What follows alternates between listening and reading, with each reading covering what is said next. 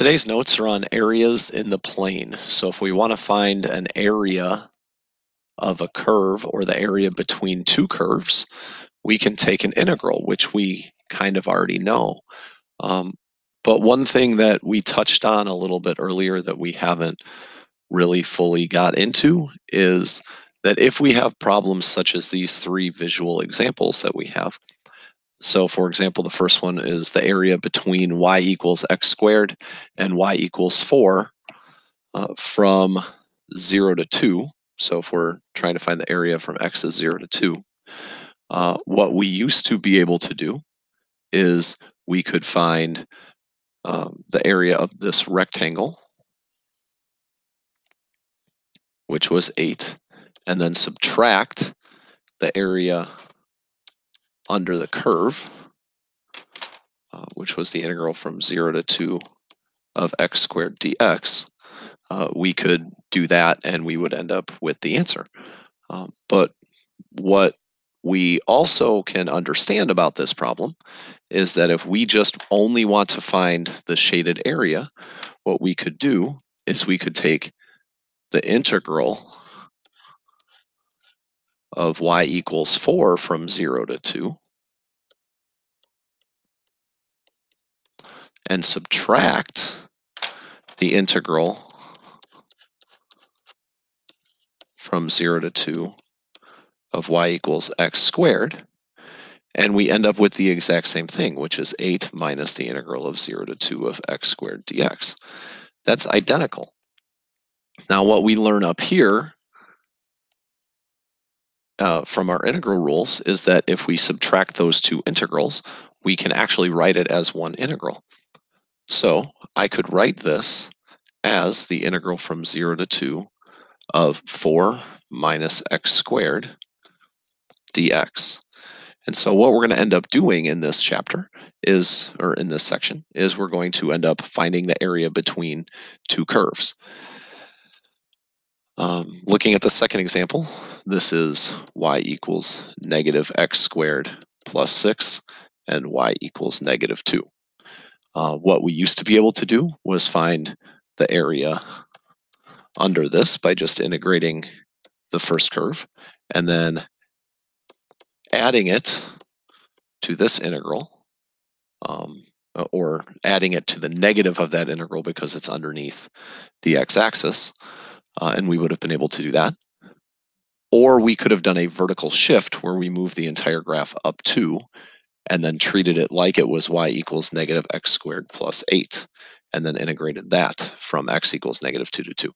But what I am now saying is that we can take this problem and write it as the integral from negative 2 to 2. So note, or not negative 2 to 2, sorry. We can write it as the integral from these 2 points, which we would have to solve for. And so if we solved y equals negative x squared plus 6 and set that equal to negative 2, we would find out that x squared equals 8. So we would not have negative 2 to 2. We would have negative root 8 to root 8. So that's my fault on that. So we take the integral from negative root 8 to root 8 of the bigger curve, which is negative x squared plus 6, and subtract it from the smaller curve, which is negative 2 dx, and we could simplify this to be negative x squared plus 8 dx. Notice that that's exactly what happens if I did a vertical shift of 2 here. I would end up getting negative x squared plus 8. And my intercepts would be at negative root 8 and root 8. Finally, if I have the same parabola, but the line y equals x plus 3, or 3 plus x, since I ran out of room to write it, what I would have to do is I would have to once again find these two intersections. What I used to have to do is find the first integral, which would be this whole thing, and then subtract the part underneath the line, and then that would leave me with just the part that's only blue, that's in this this like pink shaded region here. But now what we can do is we can just take the integral of the top curve minus the bottom curve. So I will find this. I'm going to call this point A comma B and this point C comma D. If we were actually doing this for sure, you would have to actually find those values. But I can take the integral from A to C of those two things, and I'm going to take the top curve, which is negative x squared plus 6, and subtract the bottom curve, which is x plus 3. And that will actually give me the integral of this shaded region, or the area of that shaded region. So in order to find the area between two curves, we can simply take one integral as long as we set it up carefully. We usually have to have a good graph, and what we end up with is the integral from the lower bound to the upper bound. And if we're doing this with x's, those are going to be the x values. Integral of the lower bound to the upper bound of the top curve minus the bottom curve dx. So let's take a look at number 1. Find the area of the region between y equals secant squared x and y equals sine x from x equals negative pi over 4 to pi over 4. So if we take a look at a graph of this, sine of x is just like secant's reciprocal, basically. So, I'm sorry, secant is just like cosine's reciprocal. I don't know what I was talking about. So secant is cosine's reciprocal. So if I have secant squared between negative pi over 4 and pi over 4, that's going to be looking something like this. It's between these two values. And then if I take a look at the sine graph from negative pi over 4 to pi over 4, remember the sine graph looks something like this. But it should go all the way up to 1. And notice if this is secant squared, that's 1. So it should go something like this. So if I have pi over 4 and negative pi over 4 as my outlooks, this should be the area that I'm kind of looking for. If I actually graph it a little bit better than my freehand sketch, it will look something like this. So I want to find this area in here. And what I can do is I can take the integral of these two functions from negative pi over 4 to pi over 4. That's my lower bound and my upper bound of the top curve, which is secant squared of x, minus the bottom curve, which is sine of x, dx. This is a problem I can do without a calculator because the integral of secant squared, an antiderivative of secant squared, is tangent, and an antiderivative of negative sine is cosine. So I can take this and I can evaluate it from negative pi over 4 to pi over 4. If I substitute values in, I get tangent of pi over 4 is 1. Cosine of pi over 4 is root 2 over 2. And then I'm going to subtract what happens when I plug in negative pi over 4. So that's minus negative 1 plus root 2 over 2. So I have 1 plus 1, and then the root 2 over 2's cancel. So I end up with this integral equaling 2. Now let's take a look at problem 2. Find the area of the region enclosed by root x, x minus 2, and the x-axis. So if I take a look at this problem, square root of x looks something like this. X minus 2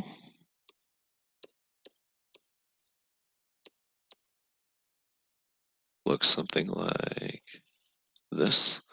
They should probably intersect here if I actually drew this moderately correctly. So I would have a slope of 1, and it intersects at 4 comma 2. And I'm looking for this shaded region. Notice that it does not go below the x-axis. It says that it's also bounded by the x-axis. So that is a bound. Now, once again, that was a really not so necessarily quality picture there, So if I get a little bit better picture, and you will be expected to have quality pictures. If you are not given a picture, and on the AP test, it's possible that they won't give you a picture. So this is the region that we're looking for. Now, one thing that you're going to notice about this region is that uh, it's not a clean region. And what I mean by that is our general form is lower bound to upper bound. So the integral from lower bound to upper bound of top curve minus bottom curve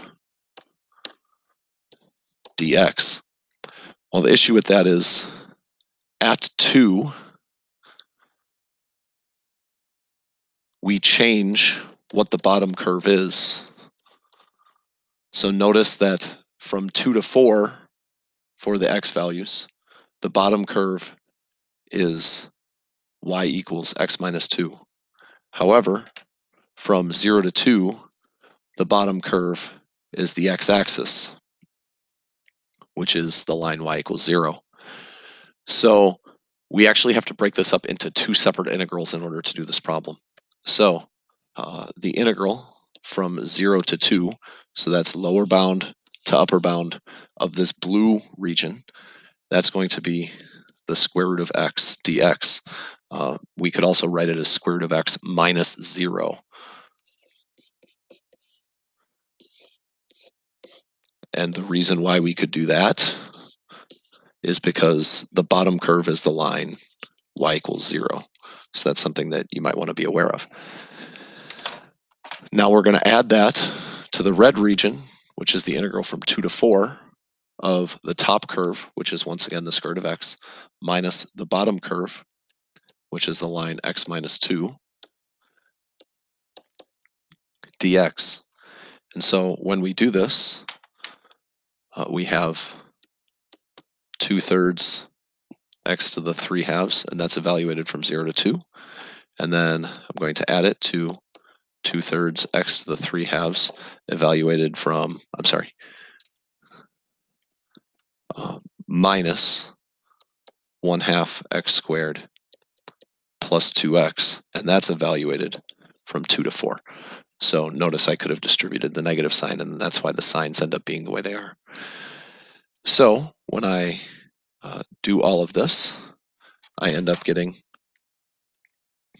2 root 8 over 3 plus 16/3.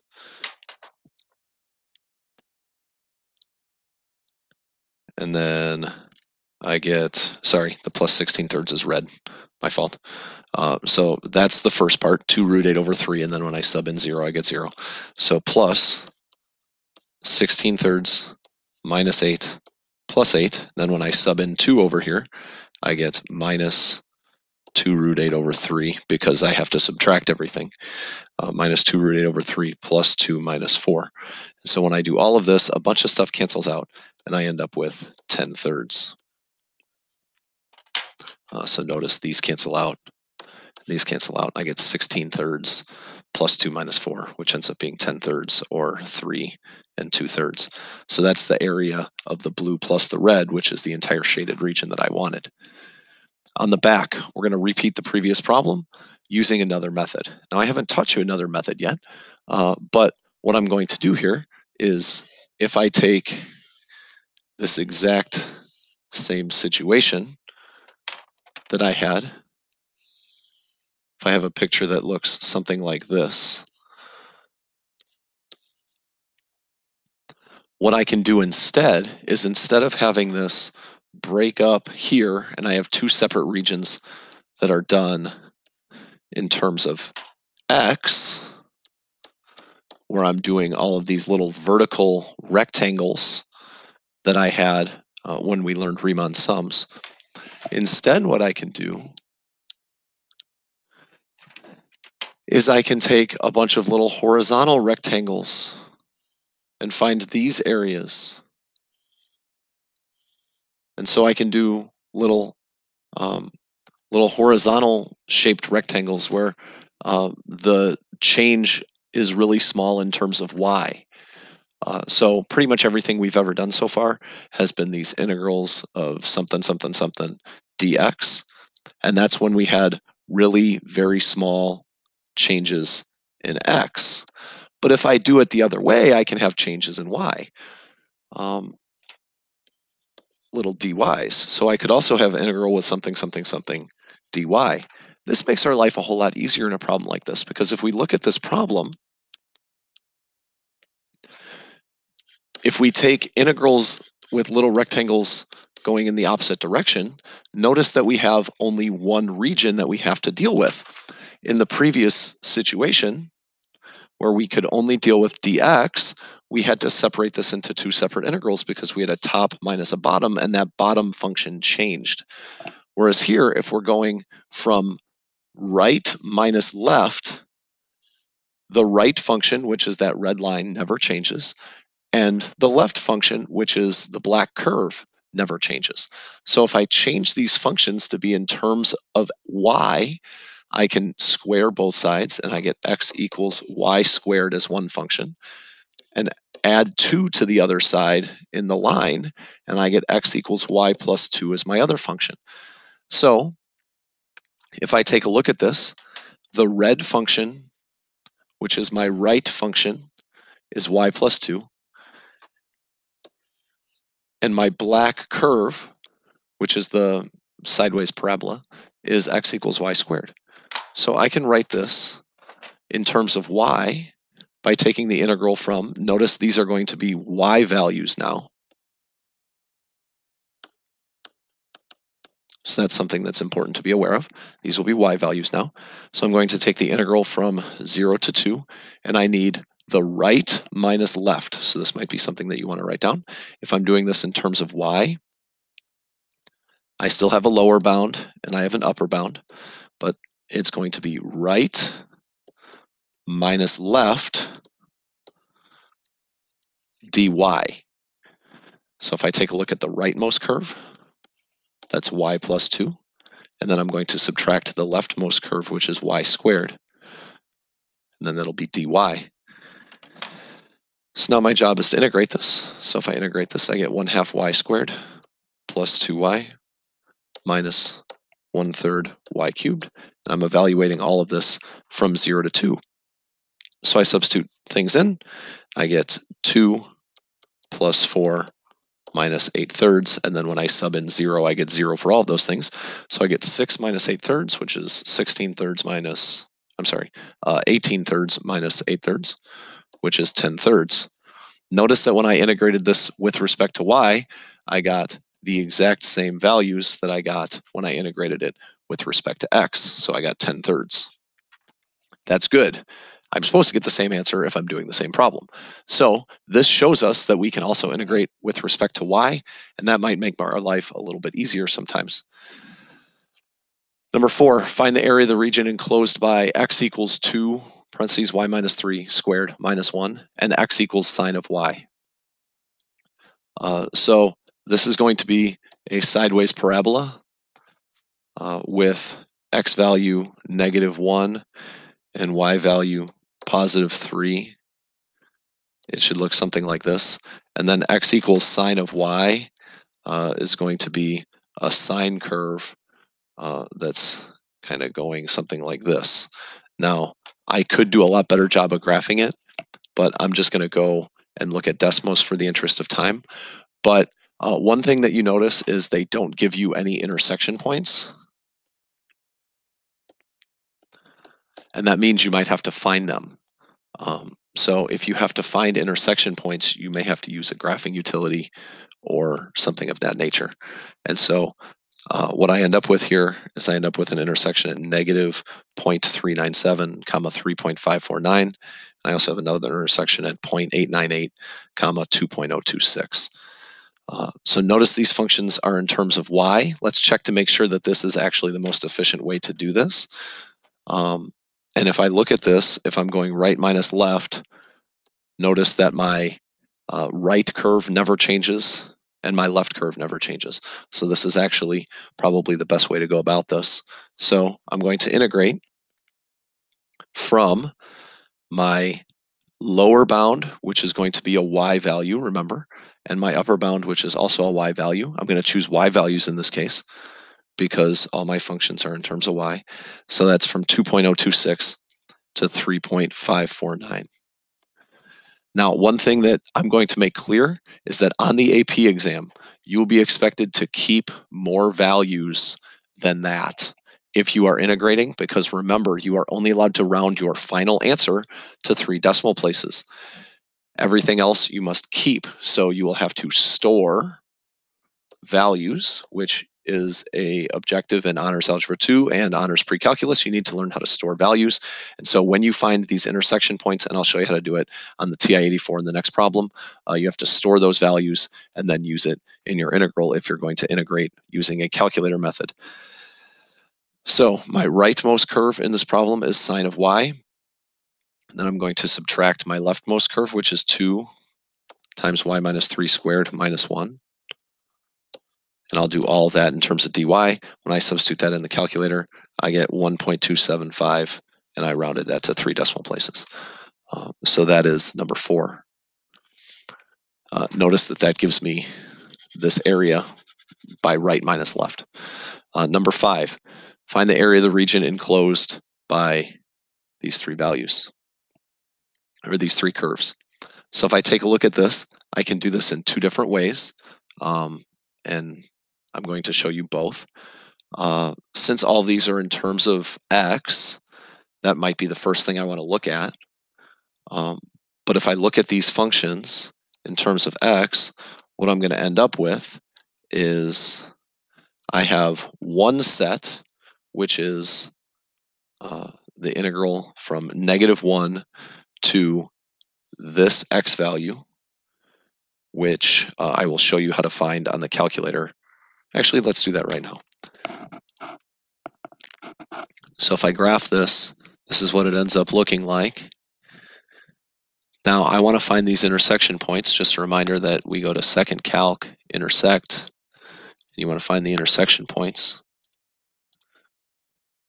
I get 1.2148623 as my x value, and 1.793003715. There's another 15 on some of the TI calculators that you can get.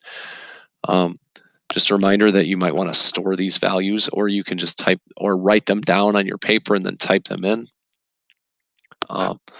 But if I'm integrating this on the calculator, I'm going to go to fnint, and I'll show you how to do that in a second. But one thing that you will notice is that if I'm integrating these in terms of x values, I have this red shaded area that I've already got. So that's from -1 to 1.2148623. And that's top curve. So root x plus 2 minus x cubed dx. Then I have to add that to this other integral, top curve minus bottom curve. And so that's root x plus 2 minus negative root x plus 2. So notice it's just 2 halves of the same sideways parabola. So minus a negative turns it into a positive. And then that's going to be from -2 to -1 in terms of my x values. So I would do all of that calculation. That's probably not the recommended way of doing this problem, because if you notice, these two are really 2 halves of the exact same parabola. So I can write this as y squared minus 2 equals x. And then I can also write the other curve as x equals y to the 1/3. And so I can end up doing this in an alternate way, which is a lot easier than all of this over here. So what I would do is I would write the integral from, notice these are now y values. So if I'm going from -1 to the y value, that's 1.793003715 of y to the 1/3. Notice that's the rightmost curve. And then if I want to go to the leftmost curve, that leftmost curve is always y squared minus 2.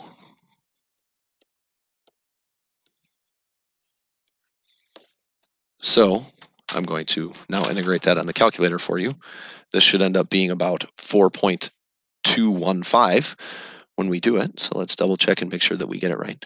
So I'm going to go from -1 to my y value of 1.793003715.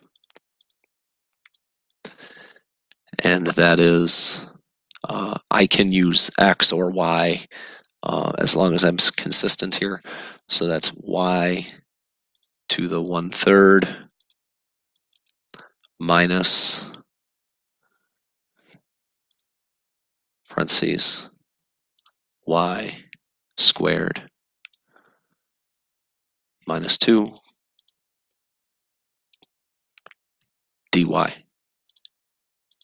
So if I do that, it thinks for a little bit, thinks for a long time, thinks for a lot longer than it's supposed to, and we end up with 4.215.